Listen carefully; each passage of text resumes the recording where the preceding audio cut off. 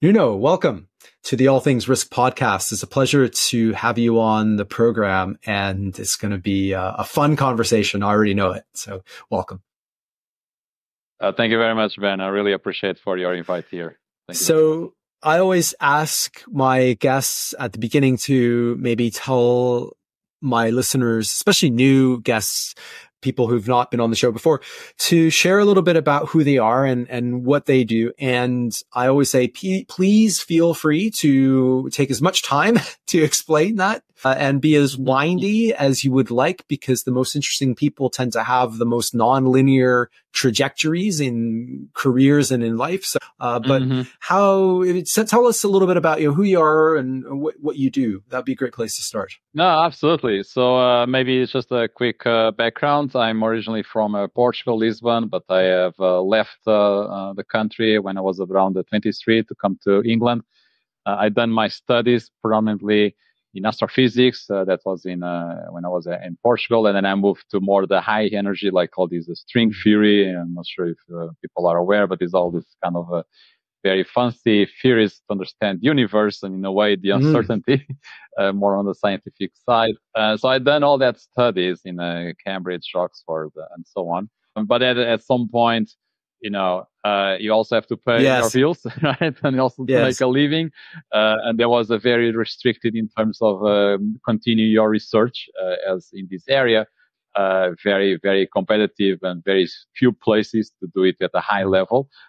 So, as many others, decided to move to the finance. So it was a time as well where the investment banks and the hedge funds were hiring people, with all these studies of mathematics and physics. So I was one of them, right? So making the transition from the physics, the theoretical physics, to the banking, in terms of investment banking, to do all these fancy stocks on financial derivatives.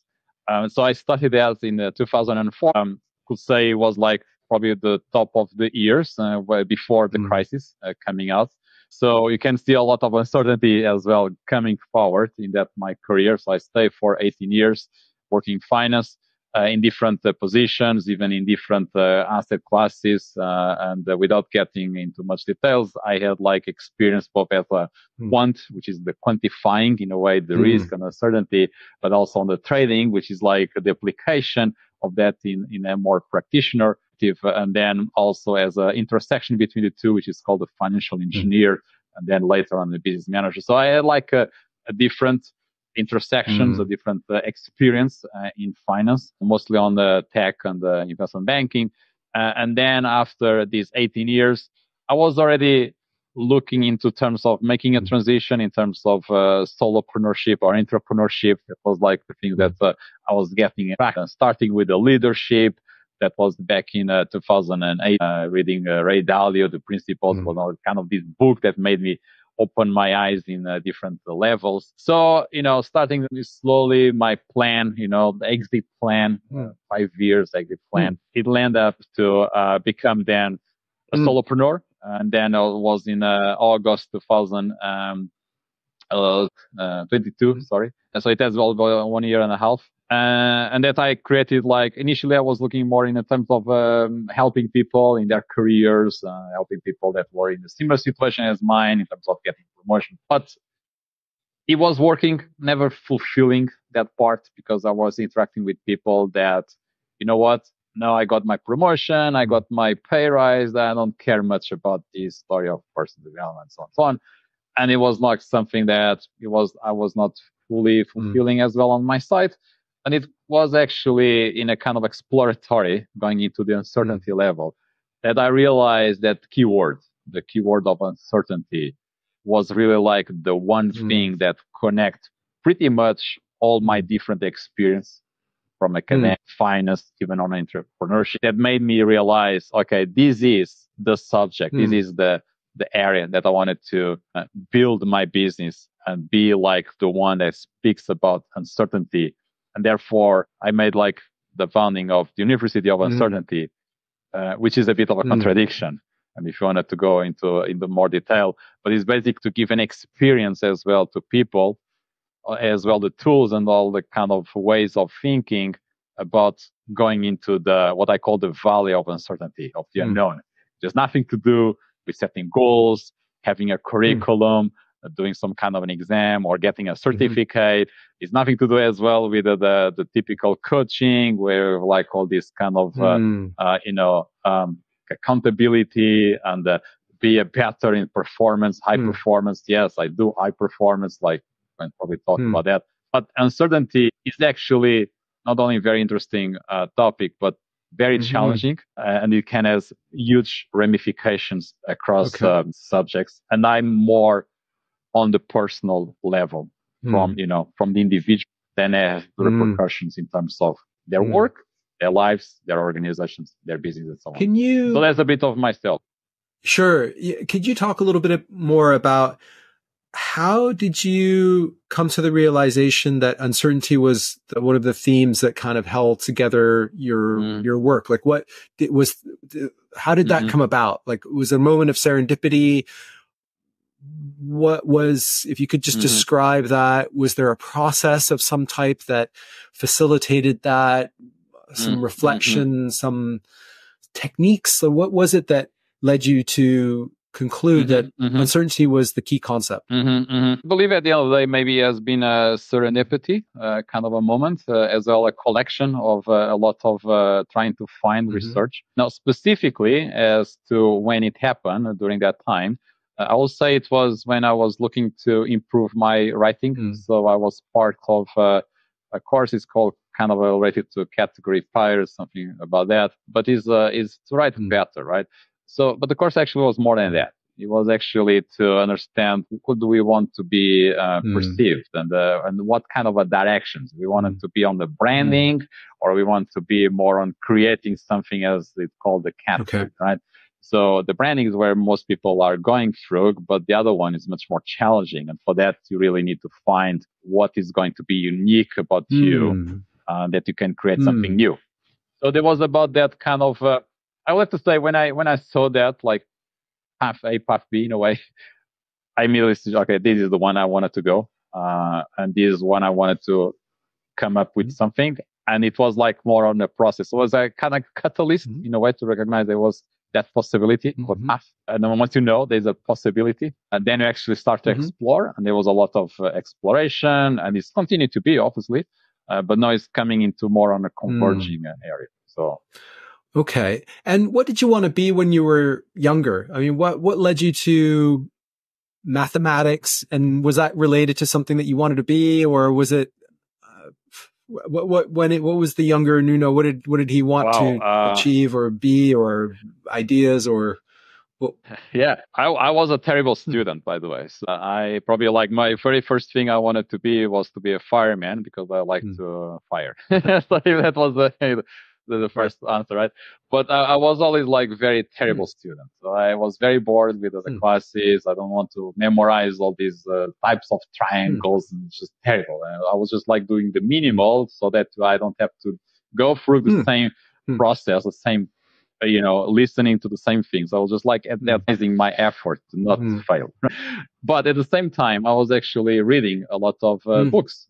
So this was like when I was 10, 11, 12 books on quantum mechanics and cosmology, which I could not understand most of that.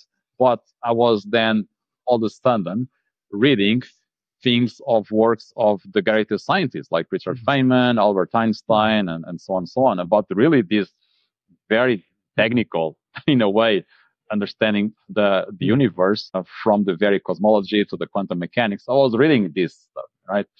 And even I was not making sense of all of that, I was capturing key interest. And I was actually probably I'll say, I was much more passionate or much more driven by the depth of the knowledge than the superficiality. Even if I could not understand the depth, that's where I would like to go. Superficiality for me was always, I always struggle with that.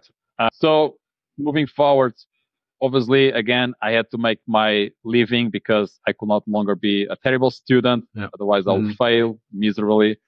Everybody was saying, if you continue this path, I will not even be able to go to uni, not even probably get a proper job.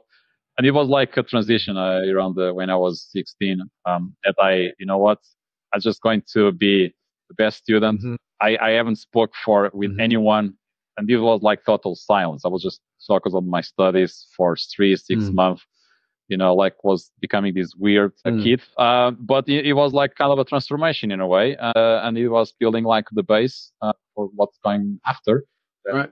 10 years after, I was becoming like from the worst student to the guy who was a PhD in mathematics. Yeah. And studied at Oxford in string theory. By the way, can you explain string theory simply? Like, what is it? It's actually very interesting because it has been almost 40 years that comes with the ideas. So this is about the ideas of trying to unify all the known forces between, say, particularly the gravity with all the other forces.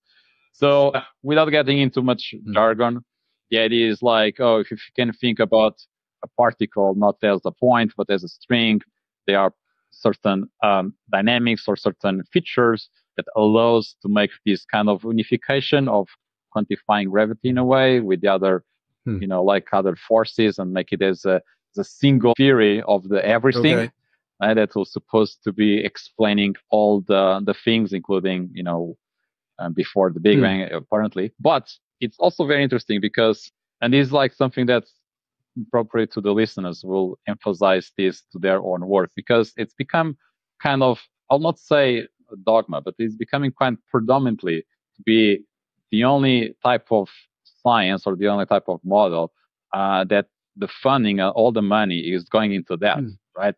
So there was no choice, to be quite frank. When I went to, say, doing a PhD, it was everybody was doing that, and everybody is doing that. So even if there are other potential models and other kind of approach that could do something else in parallel, most of the opportunities is only on string theory. When I say, obviously, string theory is a huge branch, but there's like this a bit of when you can start to think of what is really science. Is really science that we are doing here, or is more about a dogmatic way, like funding and all this kind of things that is trying to force something that may not even be possible. So it goes deeper into actually the understanding of how humans operate these days, everything that we talk all the time. Okay. Interesting. And it would be, perhaps if we just touch on a little bit your time in banking. Yeah. So you spent time in, I guess it was foreign exchange, and you worked for a big investment bank, credit as well. And you worked at Bloomberg also. And I'm just wondering how some of your thinking, like what is the uncertainty angle or the uncertainty piece? If uncertainty is kind of a unifying theme to some of your work, what did you learn, especially in the global financial crisis or post financial crisis? What did you take away on uncertainty and decision making, maybe that you learned from your time in the banking space? Yeah,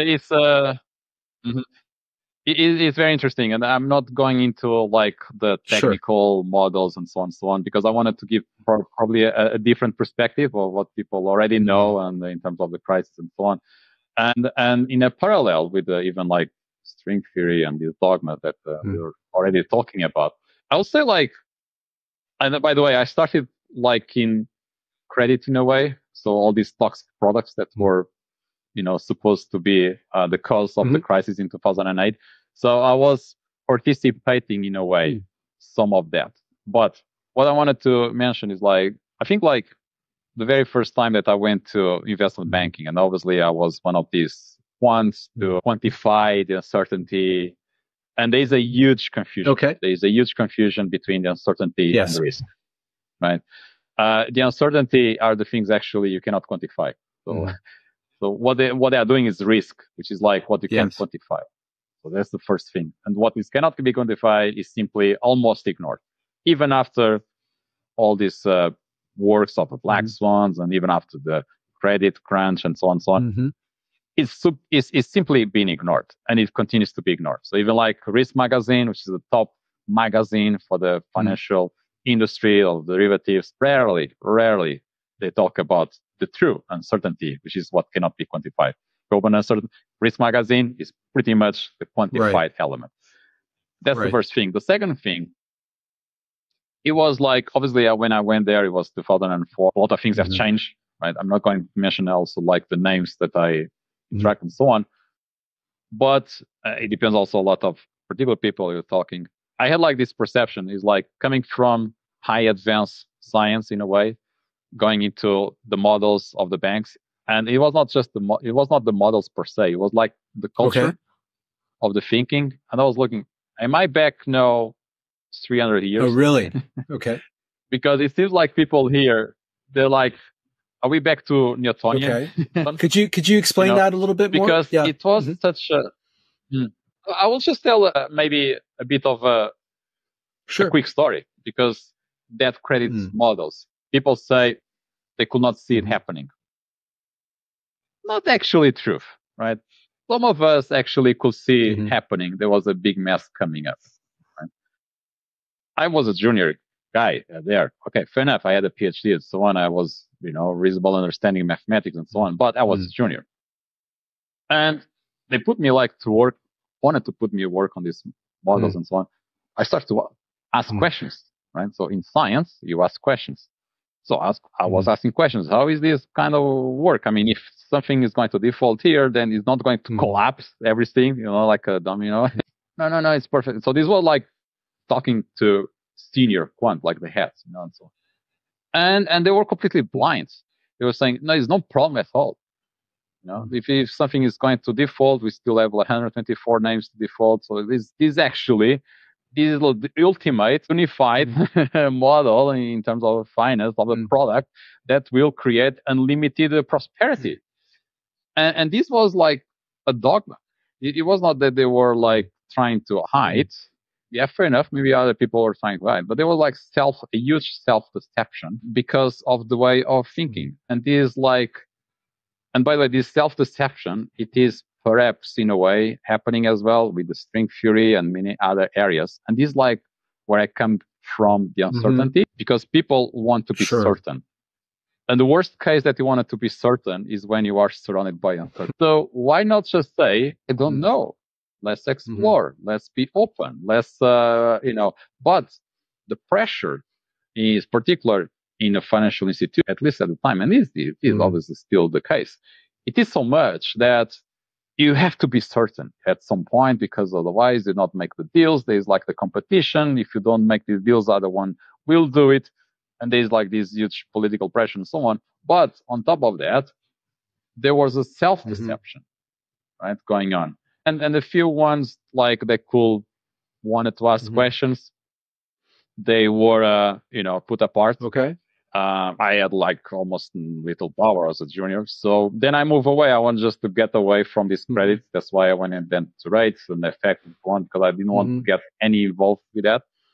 And slowly I moved away. So that's just a bit of a story. Right. And what did you see when the crisis was unfolding? Like, did those people, did you talk to, have interactions with some of the same people who said, oh, there's no problem, this is, unlimited prosperity, whatever? No, they're gone. Yeah. Most of them, they're gone. I mean, they made, their monies and, And then the rest of us, let's say, they have to clean up all the mess, basically. So then I end up, years to going on and really pretty much cleaning up the mess, because it was the years where people realized that the things have to be improved. And then I went then to, the Bloomberg, that's not necessarily investment banking, but that was like where the system where then we provide this service to be independent, to make it more clarity in the market. So that was really the foundation why I wanted to move to the Bloomberg, because it becomes a bit more independent of all these kind of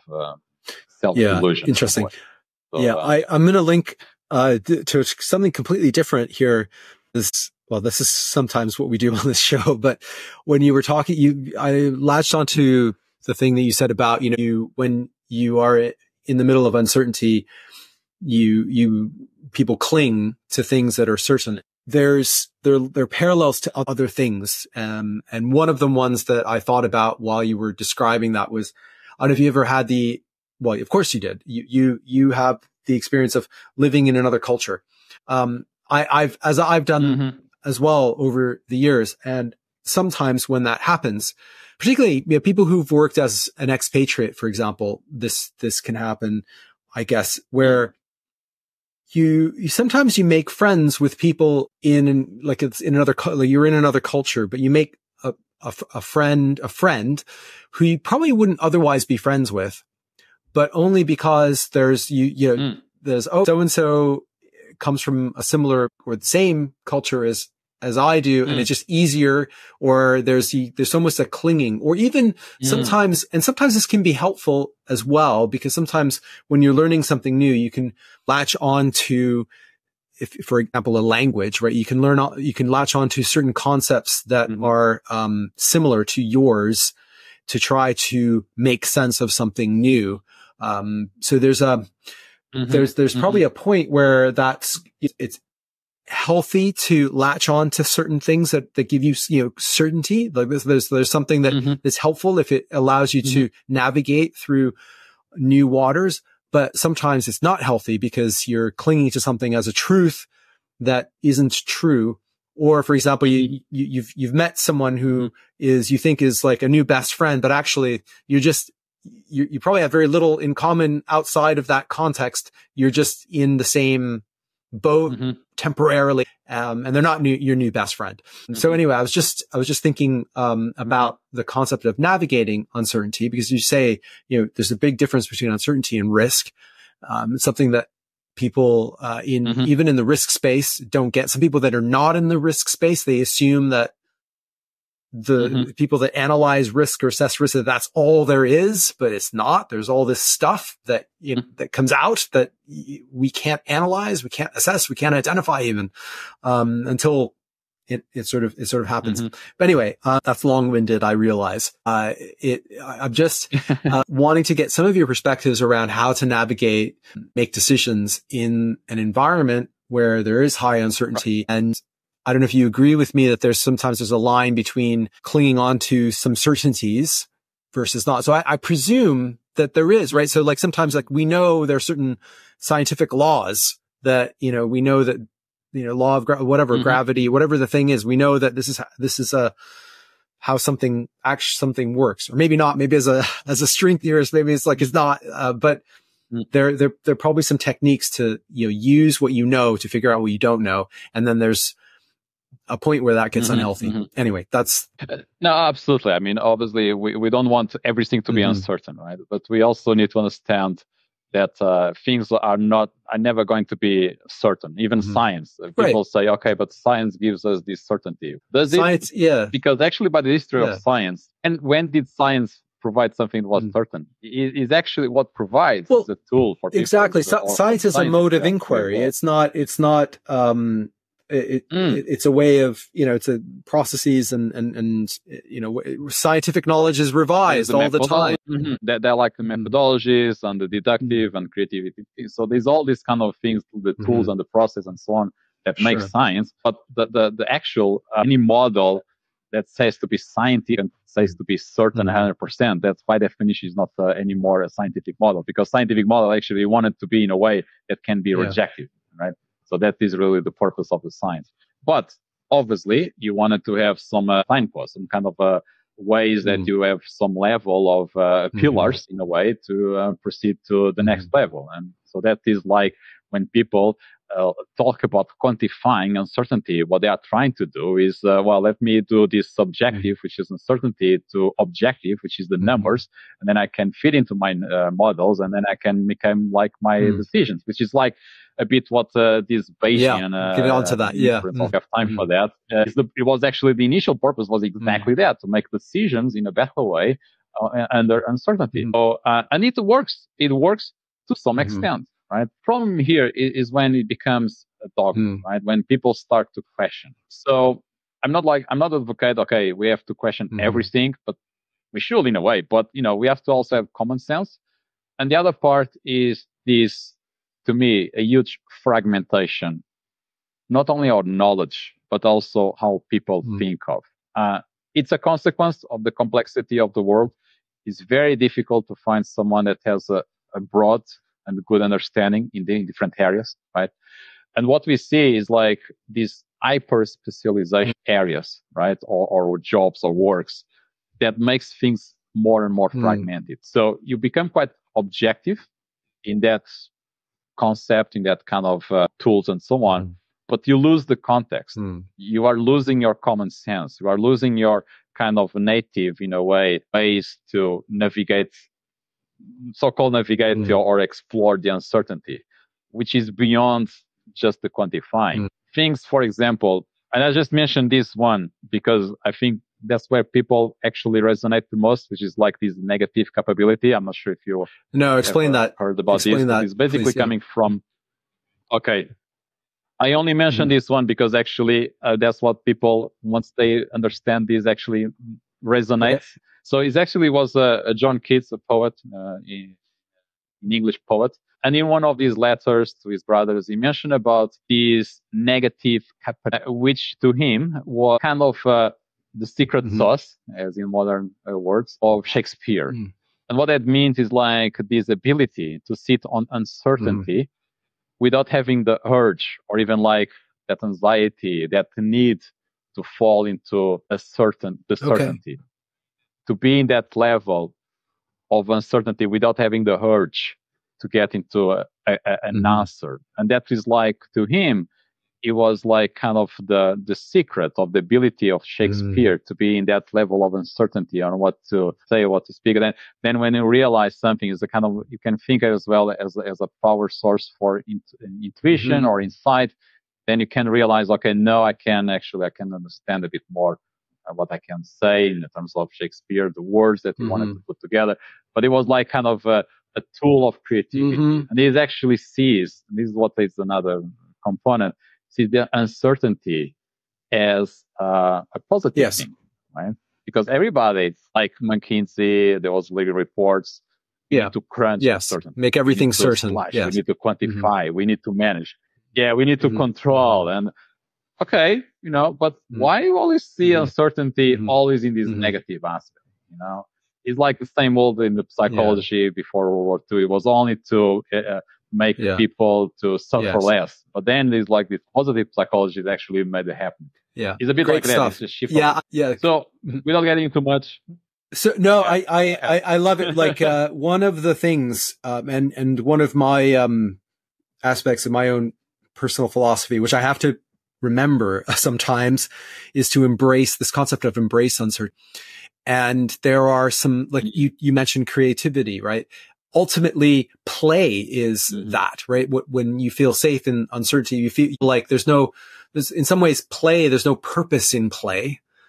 True play, like play, make believe, or improvisation, like improv in comedy, or these kinds of things.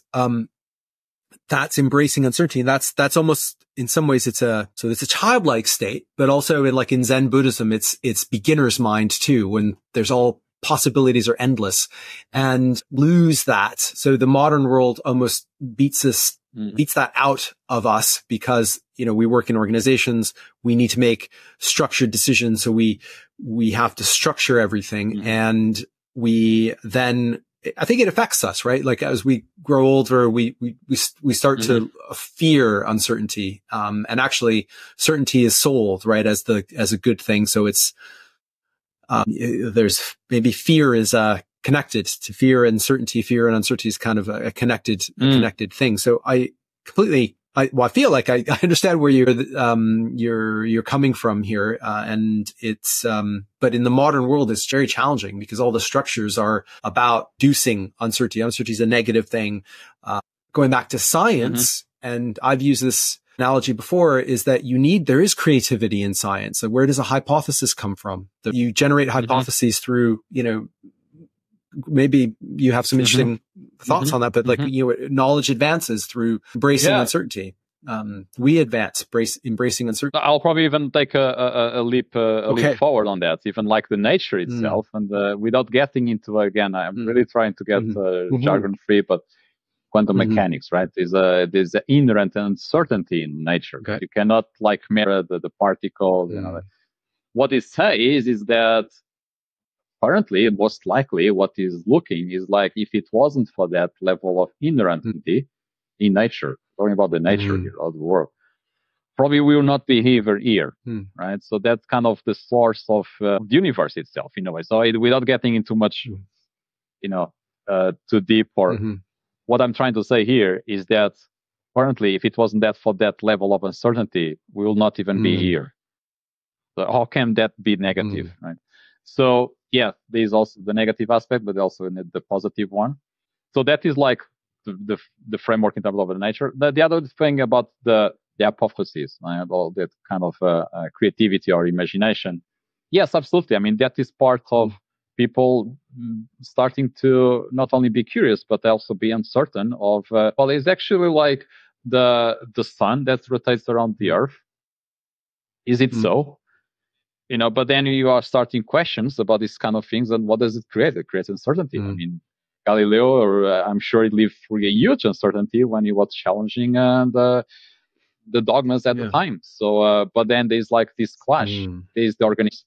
And you can see the parallels here, right? As much as we don't want to see the parallels, we can see the parallels, because how many Galileos, in a way, are living in institutions that are being, quiet by the dogmas of that institution, because it's a business as usual. They wanted to operate, they wanted to shake the things up, and there are people in organizations that they wanted to question, but they are not being allowed in a way. So it's very difficult. One side is it's very difficult. I've been speaking to some organizations or trying to talk about the limitations of traditional risk management, but also I've co-written a book about the state of the world. And the problem is that the world doesn't care about the organizational structures or the institutional structures of anything, right? Shit just happens and it doesn't neatly fall into the purview of certain whatever departments or what have you. And if it did, then something's kind of wrong. Or, so that's the problem with managing uncertainty, managing risk or managing uncertainty, trying to manage uncertainty. It's like, it's the world's messy. It doesn't neatly corresponds to how you've organized your company or how we've organized our lives. And that's part and parcel of life. That's part and parcel of reality. And you may even question if a lot of this uncertainty isn't caused by us as well, right? Trying to be certain. Does it create actually more uncertainty by trying to be certain? Oh, yeah. That's a good point. A lot of these things in personal level, it's, that helped me to tremendous. One of the areas is actually understanding what I call the anthropology of things. What it means is like understanding where these ideas come from. How come we become so logical?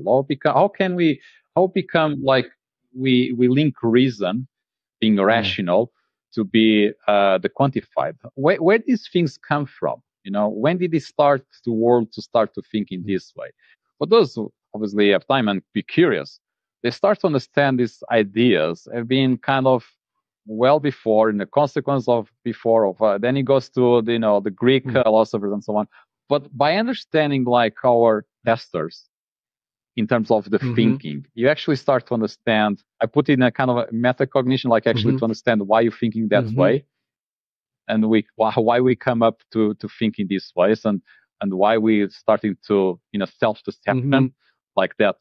Quantifying uncertainty is the answer, and I think it helped me a lot, because not only helped me understanding my kind of limits of the thinking, but also understanding the limits of the thinking of the other people, and now it's becoming much more clear that people are just is a lot of the things are being certain where they should not be, and they are probably even certain where they could not necessarily be. And it's a kind of a what do you call metacognition type of skill, and it is very useful, to be quite frank. If anything to be taken from here, the kind of advice, I don't like to provide advice, but anything is like to understand where the history of thinking.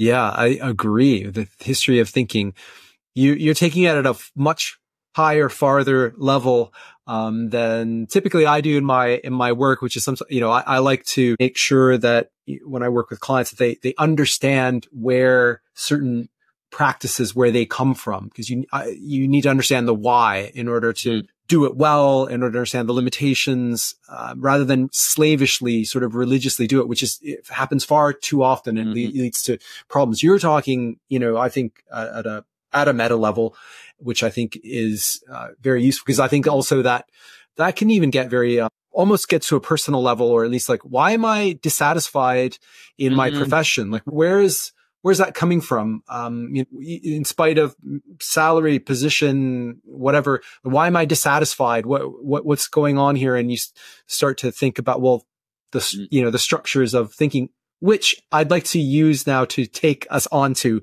Bayesian thinking. And so, first of all, before we do that, I don't know if you had any thoughts on what I just said. Okay. Absolutely. I mean, I totally, you touched base, and I think you touched base before, and I actually wanted to say about that, because this relation with uncertainty, it goes beyond models. It goes beyond the quantifying. It actually is like almost a personal relation, and therefore it is highly subjective. And therefore, it's more related to how you make sense of the world, how you construct the narratives, right? So, which goes well beyond any type of quantified models. And actually, when I built my narrative of back in 2008, that I was kind of seeing that was what was coming up, it was not because I was doing some kind of a modeling that was predicting that 2008 was going to happen in September, or nothing like that. What I was doing. Looking back, I was building a narrative, making sense of certain behaviors, right? And that is like beyond any type of quantified uncertainty. It's actually making sense of a narratives. That was like to answer it here, because it's actually crucial. It's more coming from your sense, from your within, it's an interaction, right? So mind, body, all that kind of things, right? And it is in a way what is also being lost in institutions, right? So we talk about mindfulness, and you go to all these corporates and they give you an app for mindfulness. Well, yeah, but that's really, again, superficial in most cases, I'm sorry to say, because what we really wanted to do is really dive deeper and actually understand these things in a much deeper level than give me an app on the mindfulness just to definitely.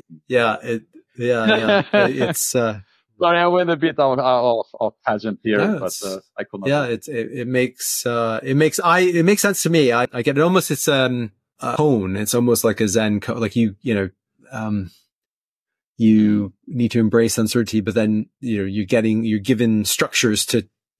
It's almost, even when your mindfulness is like how to do it, or when you're doing, like, people who are meditating, they sort of think, I can't meditate because my mind wanders. And it's kind of like saying, well, that's kind of the point. Like, it's kind of like saying, I can't exercise because I get out of breath. Like anyway,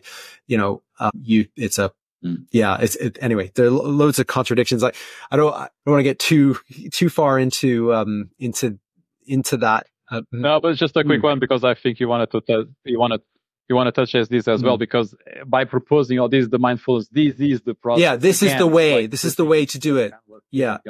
This is the way, right? And actually, I don't, people can do it mindfulness, right? I cannot do it.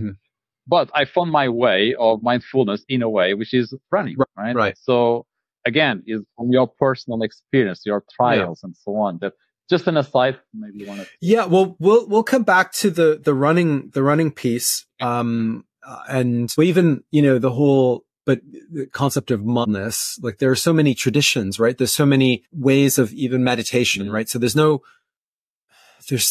I'm not sure that there's a right or a wrong way of doing this, right? And so sometimes it can be helpful for people to use an app or something to introduce the concepts or to get into a practice or whatever, but that's not the be all and end all. And if you think that there's only, one way or a right way of doing it, then, is not true. Anyway, let's go back to we'll come back to the whole running thing. But I want to get into Bayesian thinking, Bayesian analysis. And, first of all, what is it? And what link, like, what could this possibly have a link to what some of the things we're talking about? Well, this is a show about risk and uncertainty. I have people who listen to this who might have heard about Monte Carlo analysis, right? Or risk modeling or things like this. And we were talking about this before we went live, is that, I'm frustrated in the whole space of decision making and decision quality, because you have people who think that if you quantify the shit out of everything, then that's good decision is not. And so, but let's just start with, like, Bayesian thinking. what is it and where does it go wrong? What can you talk us through that?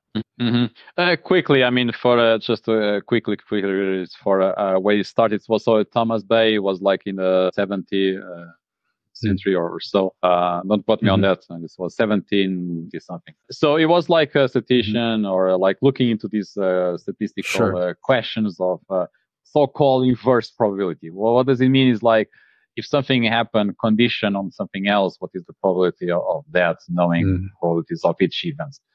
What does it mean is that he found like a formula, and he was actually thinking that was not relevant. So he didn't even bother to publish that to others. And it was after his death that a friend of him, that he was like going through his work on the paperwork and the secretary, found that result. And good for him that he did not steal the idea, by the way. He mentioned as it was from his friend. Then he published, okay, this is like this formula that is like all these conditional probabilities and so on and so on. And then he started to understand like how powerful that is in terms of when things are, again, not certain. One typical example, so the audience can understand, is, for example, in a way, this technique, the statistical technique, was in a way used during the World War II when it was this enigma, cracking the enigma code of the Nazis. And then it was like finding that in all message, if you saw like this movie, that there was like this pattern that there was Heil Hitler, right? Basically, in all messages they were starting like that. And because of that, they were able then to statistically be able to speed up the calculations for like this huge mechanical machine, prove that kind of similar to Bayesian process. So it was a way to, once you have some understanding, some potential understanding on something that is highly complex, it will speed up reverting, kind of decoding the rest in a much faster way. So it involves some kind of priors without getting into much details. Basically, it is a very powerful tool. These days, a lot of the machine learning AI is under that kind of tools, the Bayesian networks and so on. So anything that you're talking about AI clinically is through this Bayesian that has developed over time. So very powerful, very powerful. Now, what happened is that it was around the 1950s where practical expression that should be, used for the material stuff or the objective things. We're talking about probabilities that there's like a mathematical understanding. Then some statisticians / philosophers, mathematicians started to push the boundaries. Very good. These are talking about genius people, right? That, let's make this probability as a concept like away from what mathematics understands and make it as a subjective belief. Okay. Now you have you change from a mathematical concept into personal. Now you're talking about your personal relation with uncertainty. Well, there you go. The Bayesian thinking itself, when it was created, it was precisely making that translation between something that is objective into something that is subjective, is a personal belief. Okay, so this probability all of a sudden it was supposed to be. Can you just explain that a little bit more? Something that's mathematical or something that's subjective to objective. Could you just explain that shift a little bit more? So the very first thing that I can think of is, unfortunately, is the politics. Okay. Right? You have a certain beliefs. I have my certain beliefs. And because of that, your perception of the world, it's different from my perception. And that is because it comes from your own subjective experience with the world. It's coming all from way out when you were born, right? So therefore, you have your set of beliefs. What they are saying is like, because your set of beliefs are different from mine, when you're going to ask, who do you believe that the next elections is going to be?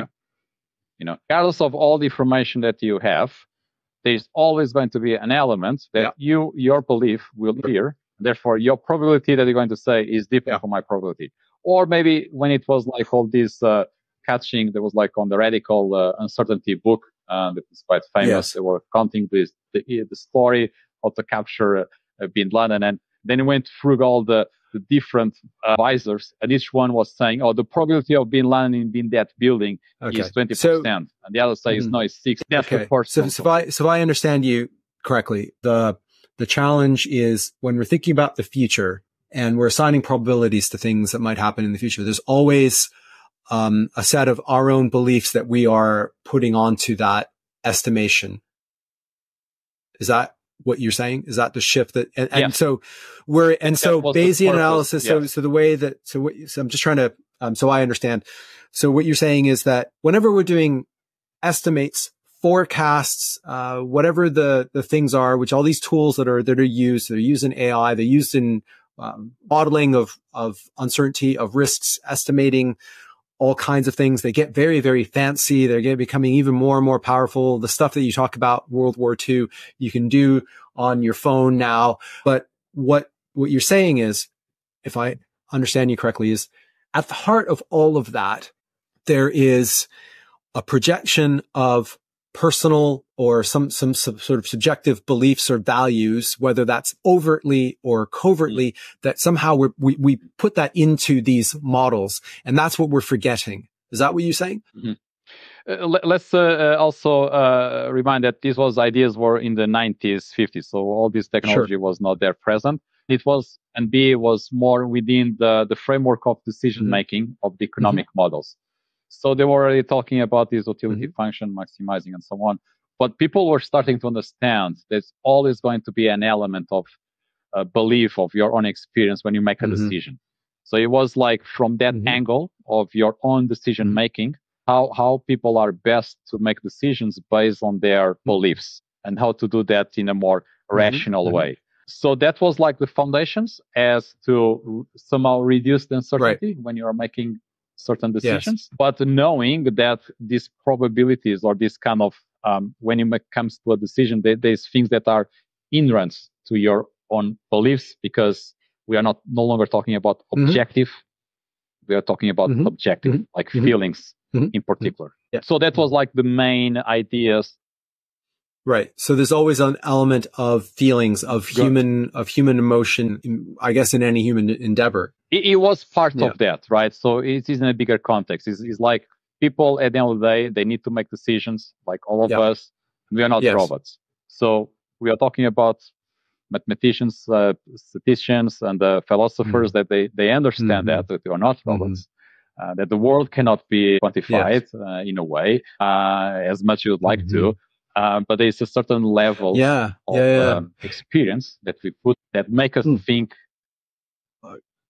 I was just like terminate because then what is Bayesian thinking allows to do, which was really, really the turning point in terms of other types of decision making, is that through your own experience. I remember like how the Enigma code was cracked.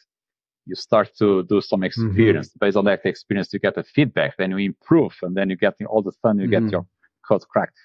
In the same way, you start to make decisions and you're going to make mistakes, but those mistakes giving you information, and you get from that feedback, then the next time you have to do a similar decision, your kind of probability or your beliefs are going to be fine-tuned in a better way. So it is a way to update your beliefs as knowledge, so that next time you're going to do it in a better way. So as if you don't have to start from zero, but as well, you don't have to do in a linear, the learning is not linear. It's actually, it can be much faster if you apply this kind of Bayesian inference or thinking in a proper way. So that was really the tool. It was designed to make decisions in uncertainty, then exploded into all the concepts of, AI and so on.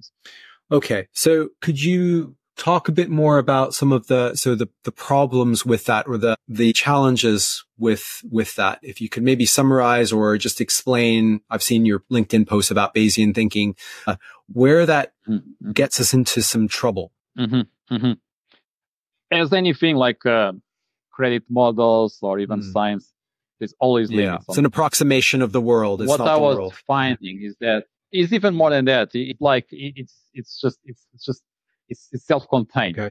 It can become a dogma in a way. So, and I was actually surprised is that the people that are supposed to be experts, I'm sorry to say this, they were talking this in a very dogmatic way, in the same way that the other quants back in 2000 or before that were very dogmatic about their own models. I was like, hang on a second, there's something here is not right.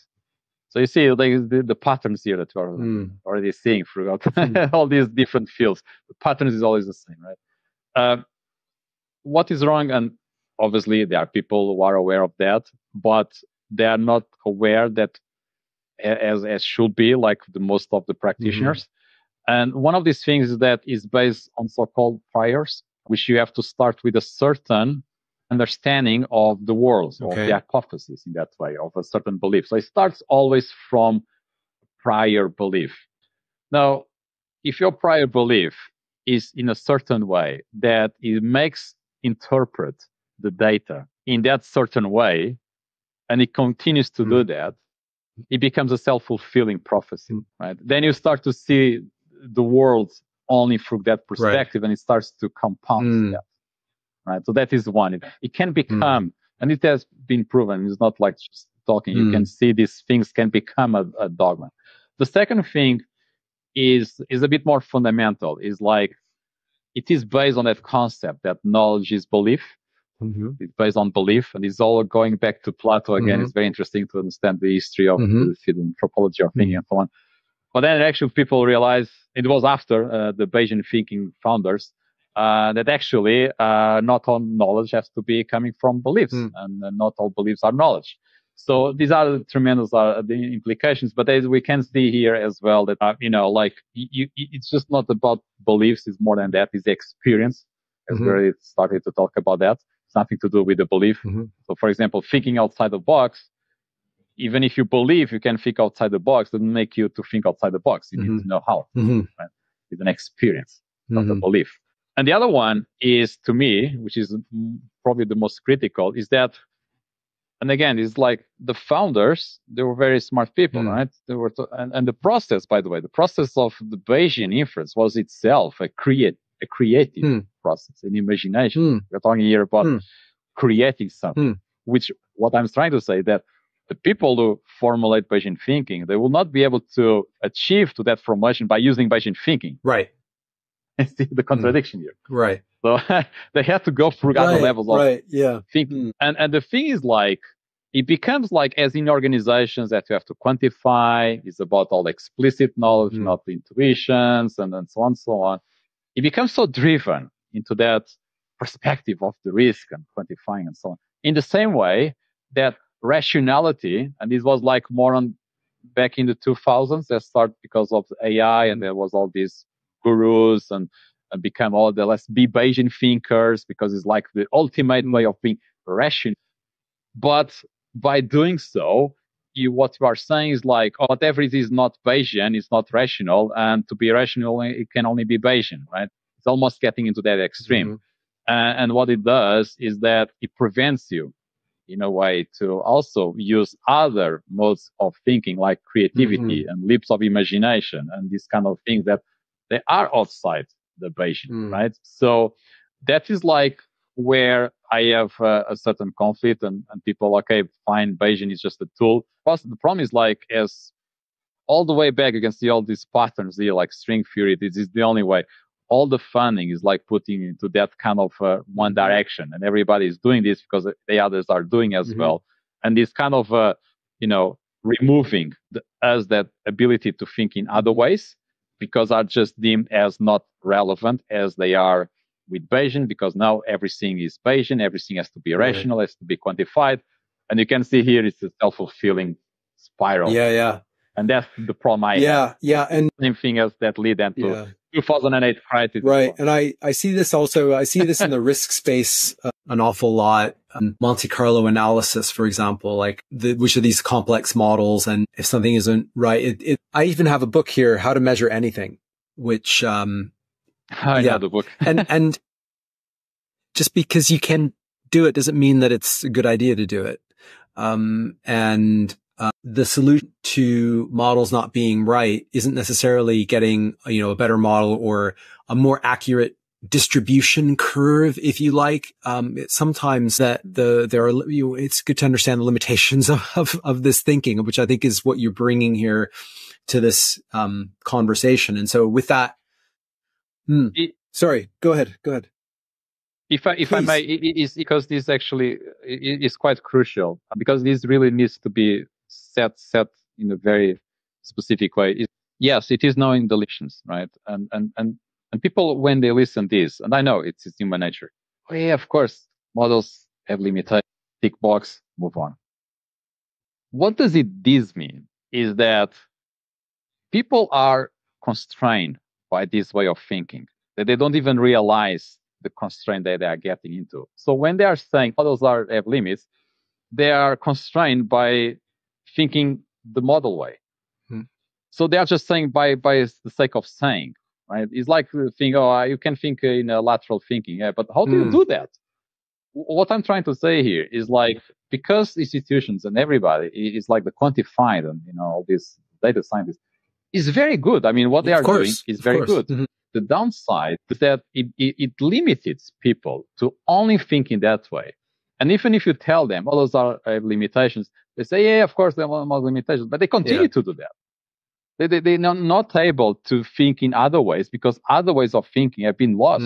They're not being practiced. And we're talking about diversity and so on. I'm sorry. I mean, the biggest diversity is in our brain, and no one is talking about that, right? So you go to an institution, are they even aware of this negative capability or, let alone lateral thinking? And they say, yeah, like have the scrums or like imagination. But the way they are doing it is just like, it's just very superficial. It's predominantly is like the coding and the models and so on and so on. And that constrains the individual here, right? No matter how you. Yes. Tell me a little bit more about other ways of thinking. Tell me a little bit more about some maybe other techniques to make decisions or to think creatively. I imagine there's a whole range of things, but there's all kinds of things that might come from, I don't know, they might come from theater. They might come from other disciplines. What are some of the ways to think differently? So one of them you just mentioned, the improvisation before, right? So that is them. There's another. If you wanted to think about understanding your dreams, you can think about that. Like actually, a lot of some, not say many, but some of the findings that changed history was through the discoveries. People were sleeping, right? So there's another one. There's also like this the glimpse of slides. So this is actually more like that perception that you say it that way, but you just don't feel comfortable. It's something there that is not quite right.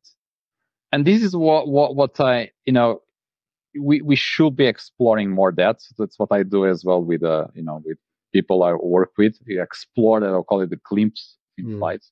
That are not really kind of verbalized, let alone quantified. But there are certain things that is in there, and we need to go through a process that then involves like all these different tools we're going through, but also be aware of the enemies, like these needs to be certain and so on. That makes you able to have this exploratory, and to be quite frank, it ends up to be, you have to be curious. If you stop being curious because, the job that you are doing is just not fulfilling, you are just doing this because, whatever, you have to build a report and you stop questioning, that's the old problem. When people talking about, all these organizations and they have like the pizza lunch and so on and so on, but are really people interacting with their job? Do they actually like it to be in a level that they like so much? I'm not even going to this love what to do. It's not what I'm saying. It's like to be curious, to question, to not be afraid to question all the things that you are taking for granted. Because that's when you're going to find all these tools. So instead of, saying all these different tools, to be quite frank, the one of the top tools is to be curious. And how we are going to improve that, that's a different question. That is, like I said, like probably one of, the most important tool in a way. Yeah, there's so much good stuff there. And sometimes it's, to be bored, to not do anything, actually. There are moments of like, it's not like, okay, team, we're going to spend 20 minutes being creative or getting like, it doesn't, doesn't work like that. The brain, the subconscious, sometimes a great idea. That's why going for a walk sometimes is like the best thing you could do, or, going for a run or whatever. Like a good idea may appear at a moment where it just happens to appear. And the way the brain works is still not fully understood, still quite mysterious. Mm-hmm. And sometimes there is that creative process of like giving your brain a problem and stepping away. And then at some point you come back and, there's the solution, or there's a new idea, or what have you. And we need to build those moments much more, especially now in the world of social media and overstimulation. And there's always something that we can occupy our minds with. But sometimes it's just not having that, like removing those things and seeing what happens. And you see, like most of when you go to social media books just about particularly LinkedIn and so on, we see a lot of techniques about being high performance. The Pomodoro, the Eisenhower matrix, and all these kind of things. But we rarely see of so-called techniques to be even more creative. And for example, it's not like a totally random process. For example, now it is a personal, like as meditation in a way, is a personal thing that work for me do not work for you, but is exploratory. And for example, I know, not always certain, but I have a good level of confidence when I'm going to run, and after 45 minutes, precisely when I'm going to stop running, and it's like maybe the body is like transformation, I come up with an idea that I was struggling to find. So I know by running that there's the advantage as well of coming up with insight. Does it work for everybody? No, absolutely not. Maybe other people are on the shower. I don't know. But as you start to explore more of that, you actually start to find patterns, and you actually start to not control, but understand more about yourself. And actually this kind of creativity doesn't have to be totally uncertain, totally random. There's a level of you could just It's like Ed de Bono, like for example, the father of lateral thinking, has a lot of process in a way to exercise your lateral thinking. So there's like a lot of tools as well on that area. And I think you can design environments to improve that, right? There are ways to, or changing your environment. As you say, there are practices that one can develop that enhance creativity and lateral thinking. So that's great stuff. So I wanted to also touch on you had a post about Stoicism, and I wanted to talk a little bit about Stoicism, because Stoicism's having a moment, and I like Stoicism. I read Ryan Holiday has made quite a big career about writing books about Stoicism, and I like his stuff. And but you had a post about Stoicism. It's almost becoming also a dogma because of its popularity. I'm wondering what you think about Stoicism, where that post came from, where those ideas came from for you. Right. Yeah.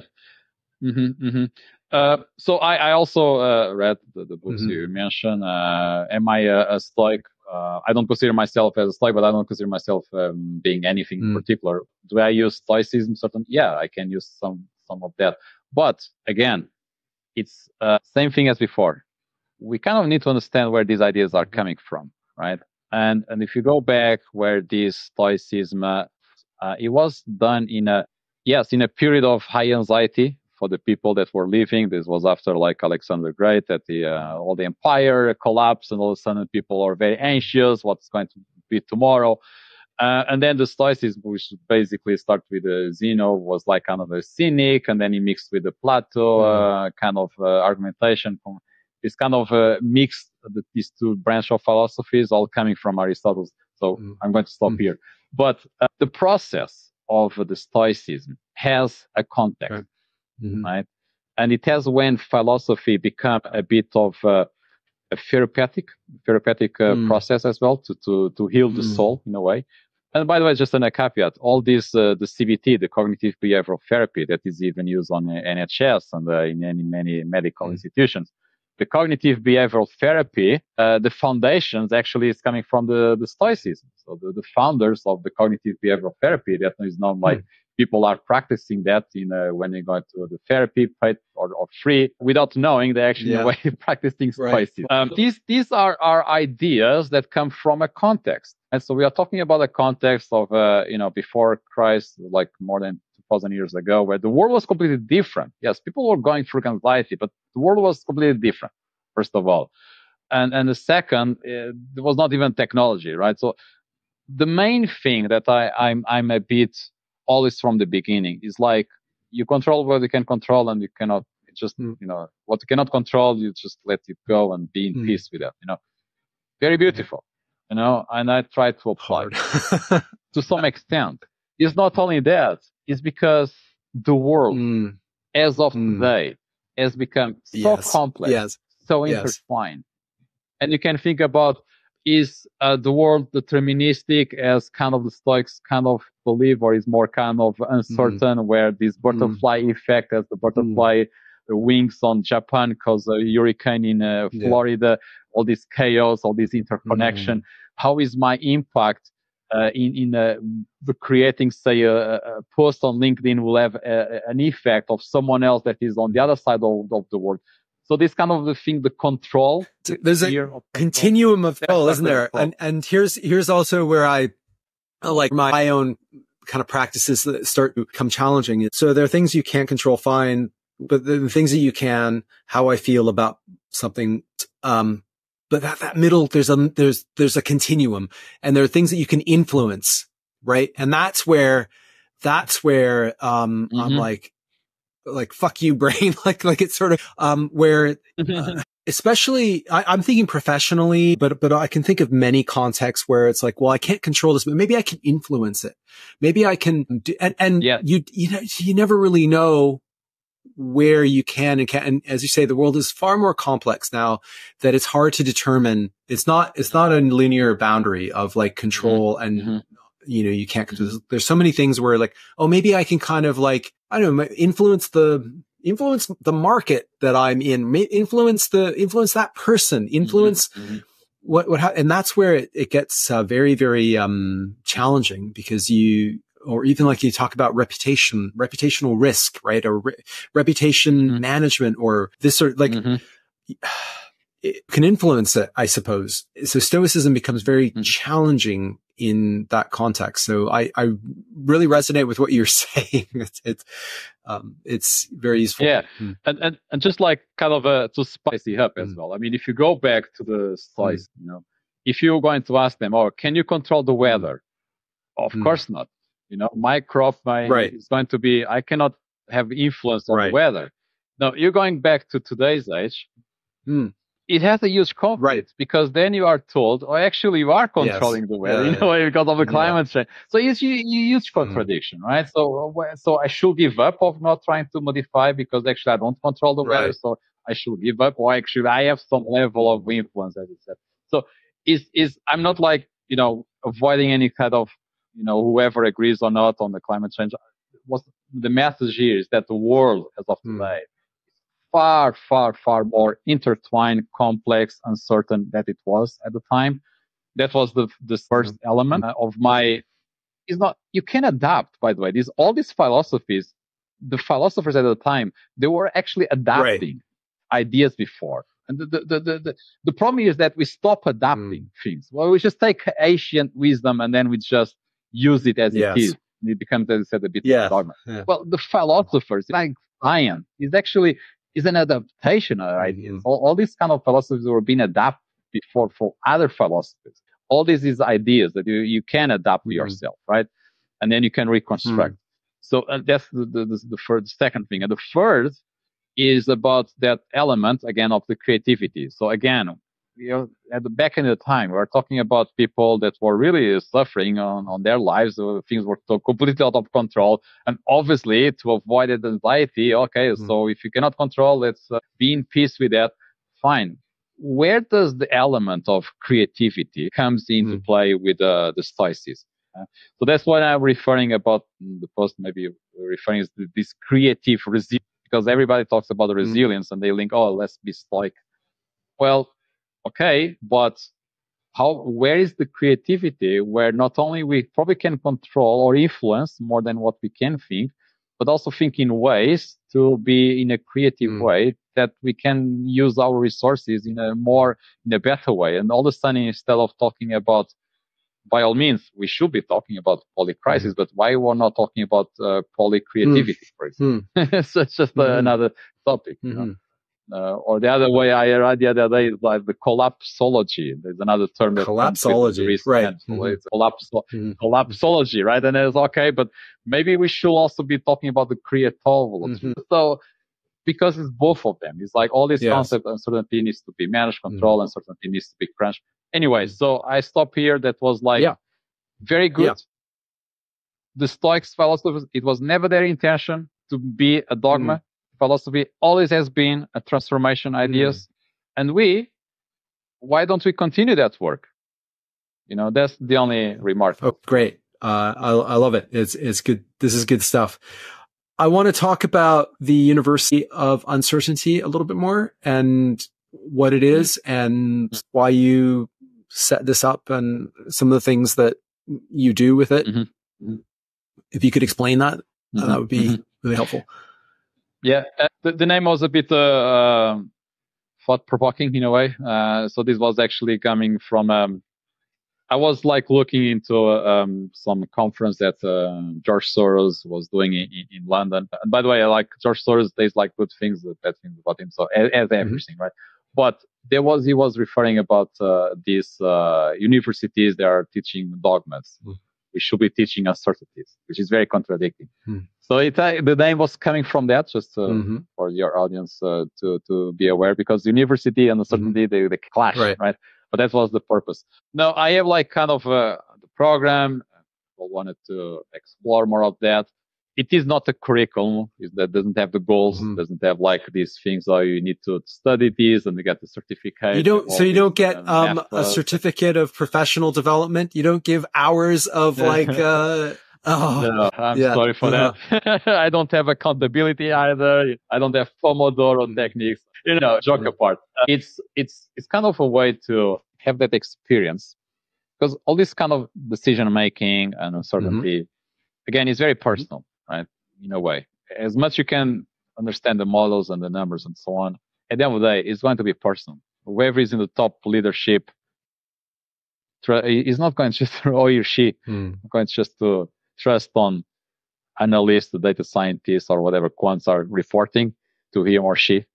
There's always going to be an element of belief, intuition, and so on, even if they want to say. And this is kind of a more a participatory kind of exploration with uncertainty. You can think as a laboratory, in a way, your work that will allow people to have a better understanding not only of themselves, but how to navigate this uncertainty. And therefore, it's a kind of program, if you wish, not a step-by-step, nothing like that. But it has like a bit of a journey. And I use as well in terms of specifically to help them connect the dots, their dots. What I've been referring that is like some glimpse of insights or some experience that you had, and it does not really make sense. So we're talking about a bit of 2 hours sense making in a way, but these are these experience, idea, not quite there, not very well verbalized, some kind of insights or, and then we're going through ability for you to start to connect those dots. And the only way to do that is going through a level of uncertainty. There's no way that you're going to unify by a straight line. So you have to go through that level of exploration, and then it starts to, first diverge, and then it starts to converge, a bit of convergent thinking in a way, kind of.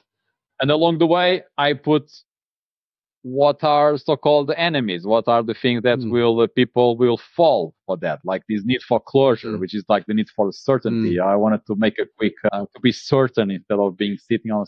So there's like people to be aware, not only of the aware, but also to understand how to navigate this on a personal level. That, obviously it depends on the person and their level of curiosity and openness. And, like a lot of people are finding this extremely valuable because then they can translate into their professional and life experience and so on. And the others, unfortunately, they, it's because, and I don't blame them, obviously my program has always been in an improvement, but there's a huge barrier here, which is very conditioned by the educational system. Basically, by the corporate system, that we have to have the goals, we have to have the curriculum, you have to achieve that, the SMART goals, and it's about high performance. And it's very difficult, people that are in that level of doing things to all of a sudden to move into a different area as much as preparation. But yeah, I mean, it can happen. I'm not going to say that it works for everybody, but for those that are able to go through, it becomes like transformational, and I'm pleased with that result. But it's it just doesn't going to work for everybody at that moment in their lives. And there's nothing wrong with the person, by the way. That's why I don't have certificate. It's not a failure. It's just because it's the moment of the life, whatever, for any reason. So they can try later again, right? So that's why it's very personal. It's very difficult and quantify, right? All these kind of things. That's a lot of sense. And I think sometimes we're in search of the right answer, or there's something kind of comforting, but then we have to take a step back and say, well, has that actually served me throughout my life if I've operated with that, with that mindset? I wanted to I'm conscious of time, but I wanted to touch on running and so 100K run. I've never run 100K. I have done one ultra marathon, but that was just under 50K for me. So 100K sound quite daunting. Could you just talk to me about that and what, how you got into running in the first place and what that has to do with anything? Good question. I always run, not as long distance, maybe a tuning and so on.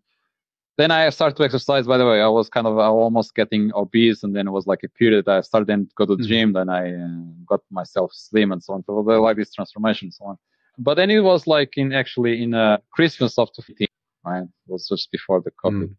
Oh, no, I mean, I was actually one of these things that I was not see coming, right?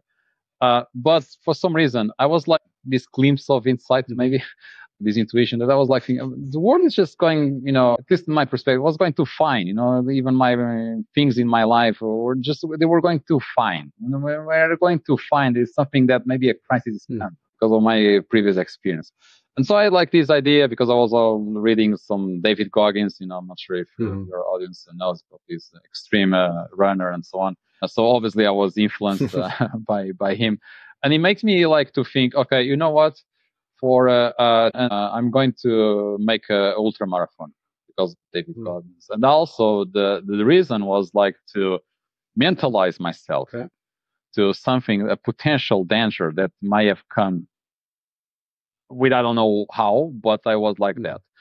So that was the idea. Then I was actually not as well in shape. So I started to run slowly, 5, 10 and so on and so on. And it was like the main purpose, right? And then the COVID happened. And then all of a sudden I was running alone in London, completely empty. I was the only one running at Oxford Street and and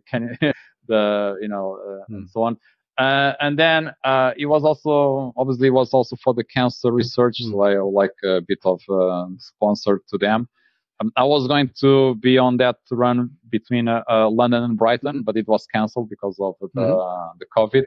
But I continue my my training, and it's a different level of thinking. It's about more on the spike resilience, right?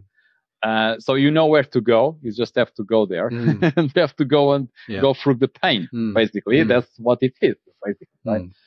And like I think he ended up in bank holidays around May, which I did this ultra marathon pretty much in London. I was doing by myself. It was alone. There was no official competition because it was the COVID.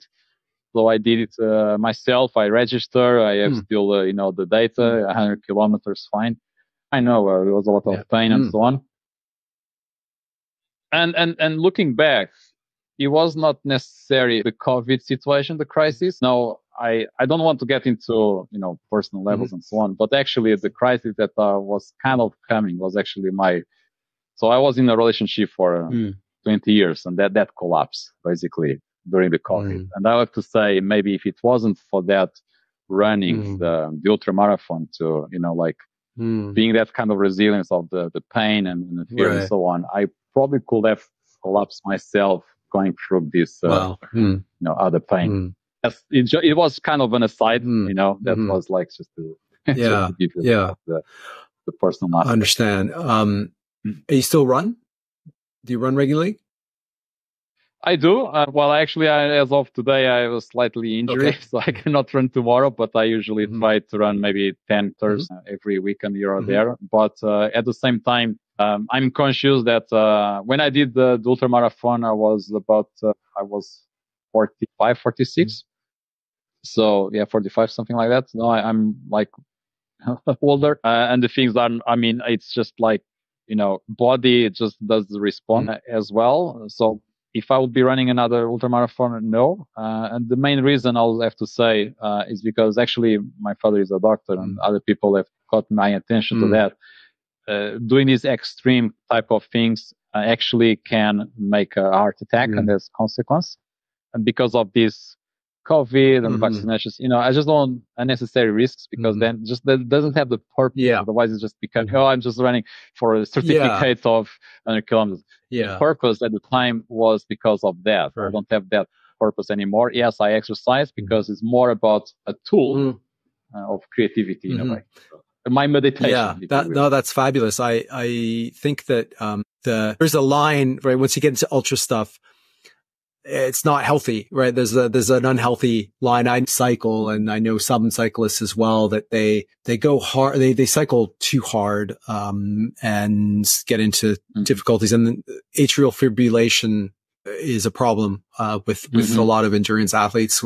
Yes, I think, there's a line of the healthy, unhealthy.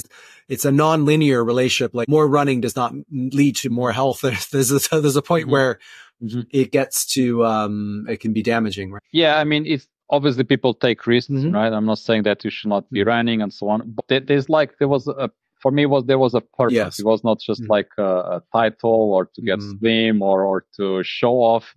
It was nothing like that, because I was doing this by myself, Fair enough. I was like for the cancer research, that was a bit of helping, the money, the funding. But it was really like there was a purpose. I don't have that same purpose. Yes, I run, but to me, it's just not necessary to be in that extreme level. It was like very important, because of what I just mentioned, for that sake of coincidence, empathy, whatever you call it. Oh, it's fabulous. Running's great as well. And there is something, as you say, purpose. I think ultra as well. I've just said, it's unhealthy. I think to do too much of it is unhealthy. But there's also an exploration of like the body's limits too, that I find super interesting. And there is a healthy aspect, like a mentally very healthy aspect of trying to explore the limits of your body. And, they're always the limits are far greater than we sometimes think, we often think, and we can achieve much more than we originally thought we were capable of. And all of it's all great. That's all great. But, there is also, like anything, it can become an addiction, right? So, or we attach an identity, like you say, like I'm a runner, so I have to be running all the time, or, correct, sort of thing. And that can be unhealthy, because that can be a detriment to other parts of your life. So that's the other thing. It can become a dogma, right? It becomes a dogma. It's fine for a lifestyle. If I'm not, it did serve me for that time. Yes, I continued to run, but in a different purpose. It's more for the creativity, as a meditation, because I cannot mindfulness. It just doesn't work for me. So I do running. It has like other advantages. Fantastic. Nuno, I think we've covered so much, but was there anything that you wanted to mention or cover before we wrap up? No, I think maybe just a quick one, because we haven't talked the leadership, which was another area, because there's also this work of Amy Admerson about the failure, because there's like going through the uncertainty, it requires a certain level of failure, and there's all these discussions about failing fast and failing safe and so on. I just wanted to say there's like this, again, the dogmas about fail fast, fail safe. Well, actually, it might not be exactly that. So there's all no new kind of research by Amy Admerson. I wanted just to refer about that. What I'm trying to say here is like keeping questioning all of these things, to me, is the critical. At each thing, ultramarathon, models, Bayesian, each one of these things have a context, have like a purpose in that context. But at the end of the day, we should always be kind of questioning them, because these things need to be adapted. And when they were created by all these people, I doubt that they were thinking this saying that level. Because they created from other philosophers. Yes. So it is that I see a sense of, unfortunately, people losing kind of that ability for different reasons. And that's the thing I wanted to really give, not hope, but really understand that people actually are more experts than what they think are, like trying to understand their uniqueness, their internal expertise, not be relying so much on these external experts, but also start to understand more your internal expertise and come up with your things. You actually realize that you are doing a lot more than your sphere of control, very limited, and actually can have a bigger impact, bigger influence. I think this is what I wanted to give to your audience, that actually they have more control what the Stoicism are saying, and also, but it is about questioning the things, redefining, changing, creativity, imagination, and so on and so on. Fantastic. I think that's a great place to wrap up. For people that enjoyed this and want to maybe follow you or get in touch or learn a bit more about your work, what are the best ways to do that? Yeah, at the moment, the best contact is on the LinkedIn. So I'm not sure if you're going to put some link. Put them in the show notes. Sure. I can give you to that. Yeah, exactly. Then I have like some, semi website where people wanted to understand a bit more about, the work or these cohorts. They can do so. But predominantly, I'm a LinkedIn. Not that anyway, so I'm on LinkedIn. Okay, great. Methods, great. And I'll provide another link if you want to share. Great. Fabulous, Nuno. Thank you very much. I really appreciate this. This was a great conversation. Really enjoyed it. All right. No, appreciate myself. Really, thank you very much for inviting me.